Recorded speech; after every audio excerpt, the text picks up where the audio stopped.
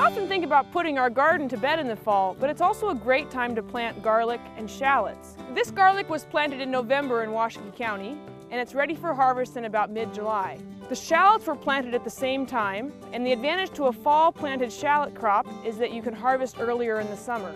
A spring-planted shallot you can harvest late in the summer. Shallots that are planted in May or June will be ready to harvest by August or September. You'll know when your garlic is ready to harvest when it has 3 or 4 brown leaves.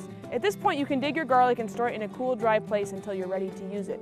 The other great thing about garlics and shallots is that you can use the bulbs again for seed. So when you harvest your crop in about June or July, save a few of those bulbs back and then plant them again in October or November for the next year's crop. Shallots are also a great storage vegetable and can last for several months. Again, save back some of the largest, healthiest looking bulbs for planting again this fall. From the University of Wyoming Extension, I'm Caitlin Youngquist, and you're watching From the Ground Up.